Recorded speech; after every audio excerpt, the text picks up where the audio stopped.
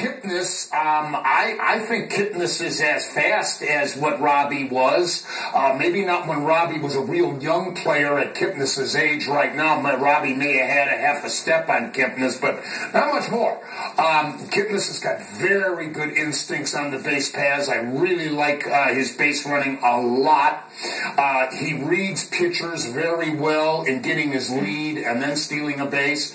I can't say enough about Kipnis's defense. You would never know he's a converted left fielder, and it appears like he's been playing second base his entire life.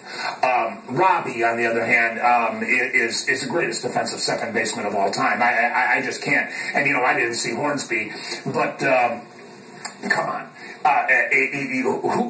Who's better defensively at second base than Roberto Alomar? He was an absolute magician, and we are so gifted and so privileged in Cleveland for the years that they were together and seeing what I consider the greatest double play combination that's second and short in the history of the game, with Robbie teaming up with Omar Vizquel. And